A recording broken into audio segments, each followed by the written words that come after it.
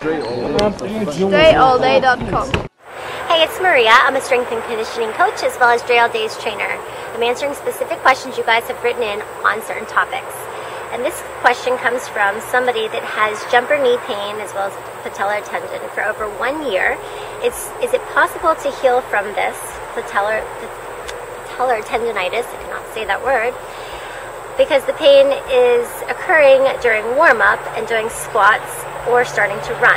And after the workout, he has massive pain.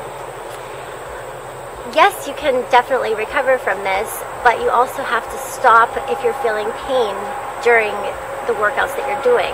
You've got to look at what you are doing. Your form is probably way off, and you're probably not warming up appropriately with the correct exercises. So look at what you're doing. If you're jumping right into the workout and your muscles are not prepared or they're not strong enough, you're probably going to experience that type of pain. The other thing is form. Your form. I can't express it enough. You guys have to get proper form on your squats, on your lunges, and this transitions into running, jumping, landing.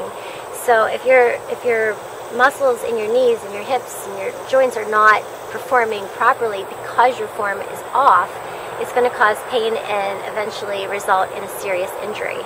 So look at your form on your squats.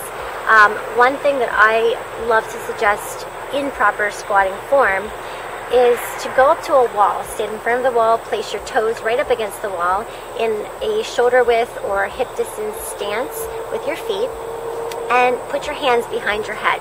As you have them there, make sure your nose and your chest does not touch the wall and go down into a deep squat. Your weight should be in your heels so that there's no pressure into the front of the foot, because that could be causing some of the patellar pain that you're experiencing. You want to make sure that you are activating the right muscles in your glutes, hamstrings, and keeping your core engaged and your back straight at all times. So doing proper squats will transition into your running, your jumping, your landing, and that'll help prevent the injury. So work on that. Also work on your flexibility, because possibly your muscles are tight around your knees, and it also goes into your piriformis. So you want to make sure that your outer thighs and your hips are really staying loose and active so that you can perform efficiently. So hopefully that answers your question and helps you to work on your game. Go ahead and check out my website at groovysweat.com. Like me on Facebook, Twitter, and Instagram. Thanks for checking out this video. Make sure you follow all my top content up here. Follow me on all your favorite social networks right over here. And make sure you are subscribed to catch all the new content I put on this channel every single day. Work on your game.